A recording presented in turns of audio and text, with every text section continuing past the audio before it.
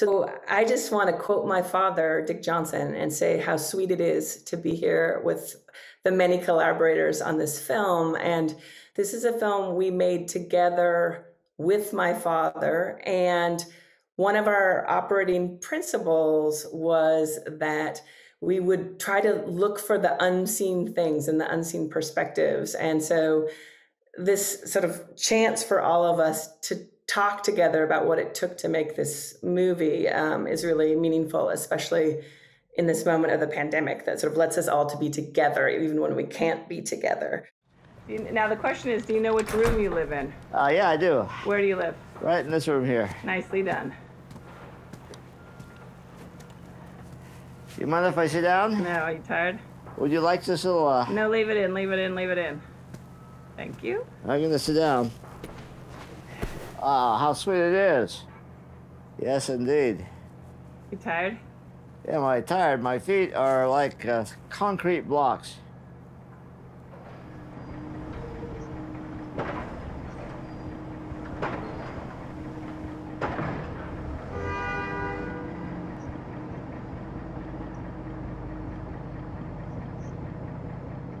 But, you know, my father was drifting away.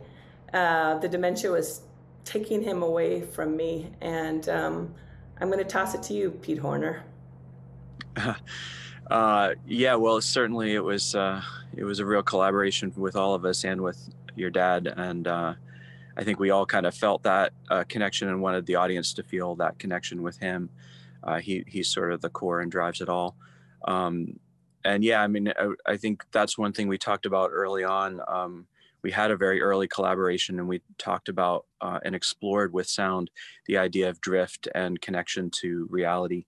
And so a lot of the scenes play, you know, as verite, and we put in a lot of Foley so you would feel close to, you know, the tangible experience of it. But then other sections, we really looked for places where we could get into his subjective experience, you know, of sort of drifting away, and, you know, and so we used the sound to do that. Yeah, and you know, you see him here basically saying like, go ahead, you can kill me if you want, but just pass it by me before you do it, right? So that there's all these states represented. And Maureen, I know that you and I have talked a lot about the range of cinema language we were trying to employ to connect to this changeling dementia and what it was doing to my dad. Yeah, and I think this clip really shows the kind of two poles that we were working under, which is cinema magic and then also cinema verite. And so, for instance, we start with the floating chair, which is a green screen element with some special effects. We have stunts, we have special effects makeup, we have a car crash, high-speed filming, which allows for the slow motion feel of it, and the elongation of time. And then we end with that wonderful dance and music interlude. And I feel like in just this 8.5 minutes, we really get a sense of the whole range of what we were going for in this film. I mean, the line, Nels, that we always went back to was this idea of this film will teach us how to make it. And, you know, Maureen, like, we didn't know we were going to use all of those methodologies, but that was what ended up happening. And, you know, I think Marilyn, you and Katie Chevigny on the production team constantly were pulling us back into why use this cinema language? What is this about now? What for? So, you know, just to take us back to the euthanasia moment, tell us about the why that you were always pushing us towards. Well, I think this, you know, in the specificity, there was a universal storytelling. And so for me, you know, you would have these really poignant moments with your dad, which were probably normal conversation for you guys throughout your life, but where we get to glimpse, and it can be a kind of instruction manual for people. How do you have these difficult conversations? And I think when the film was able to both rise above itself, it was like entirely entertaining, but also rise above itself for this universal truth, I always felt really struck that the film would succeed. And I know in this scene also, we had the flip of that, which is, you know, first do no harm. DJ always has to be cared for in whatever state he was in. And I think as certain things in the film evolved, we started to realize are we skating too close to the line, and therefore why still do it, or why pull it back and show the audience that restraint too? Absolutely. And like to stay committed to that. We weren't going to force him to do anything he didn't want to do. And he wanted it to be a funny movie.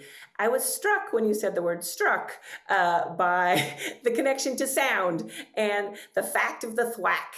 The moment when the board hits my father in the neck. Pete Horner, can you talk about the tone of that thwack? Yeah, I mean, that's something that we worked on together a lot, both in that scene and in other scenes where there's the stunts.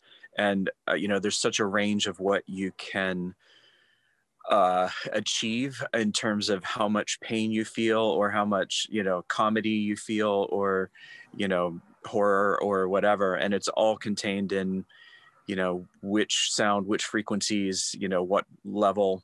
And it just took us, going through a bunch of sounds together and deciding, which is the most satisfying thwack for that moment. But, it's really, I guess, trying to connect us to his experience, but it's also just acknowledging the filmmaking process. I mean, we let ourselves get a little cinematic, a little, Hollywood in places, and then other places we would just keep it, very, very realistic. Yeah, I mean, what I'd learned from working with you on Camera Person was that I wanted sound mixing earlier in the process, because what happens with sound is that you feel things in your body and you don't know until you hear it what you will feel. And so that part of our experimentation was, let's go in early and often to a sound mix that we can do and redo the way that editing happens. We do and redo things. But Nels, I want to pass it to you, because as you know, from the beginning, I really wanted to get this story of what had happened to my mom with her mom's death into the film, because I sort of felt like it was the heart of things, because it has to do with the sudden death, the images that we see that we can never unsee, and how do we cope with the loss over time, having sort of lived through the most traumatic thing possible. So maybe talk to us a little bit about that in this movie and in this sequence. Yeah. I mean, the film takes us through this journey from the very beginning. You have this idea, this kind of crazy idea. Let's film, you killing your dad dying over and over. And it's in this sequence that the reason for that becomes clear. And I don't think it was clear to us when we started making the movie why that was the idea. We knew it was a good idea, but we didn't know why until we kind of threw all these balls up in the air and had all these emotions and these themes and symbolisms going on at the same time. And then when we discovered at this point that it was to get at that sense of loss for you and your dad and your mom all at the same time through cinema, that these moments all come together in this one sequence. So you have death, you have stunts, you have comedy, you have sleep, you have heaven, you have all these things happening right here in this central bit that took us a while to find, but it's where the film really begins to pay off. The slow motion heaven was fascinating because you really, really wanted to do slow motion, high speed. I think we ended up shooting at like at least 800 frames per second for that sequence, and many others on the stage.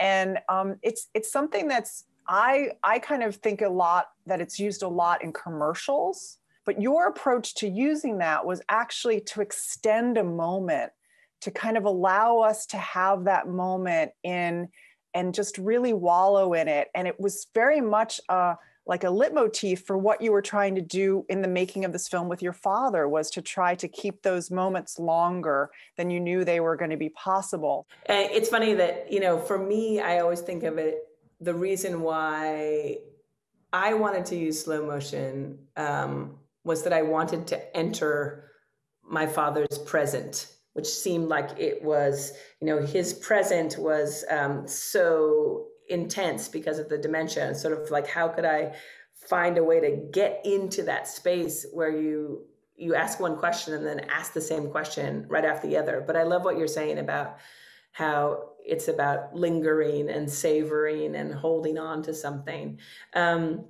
This sequence of the dance, we made it without music to dance to because it was in slow motion. So there's a lot of ways in this film that we reverse engineer things. We do something and then we come back to it and figure out how to do it. So we actually wrote music to the dance after we had cut it.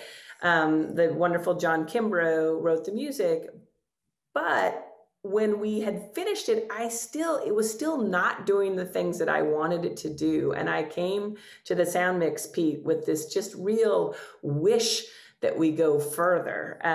So take it away. Yeah, I mean, I think the song works so well for the joy and, sort of describing the energy of that moment. But I think, you really wanted to push it to do more. And so we kept trying to, it did a good job of moving us, through the scene in a really, fun and energetic way. But I think you were really trying to get that feeling of the out of control moment and the car crash and all that.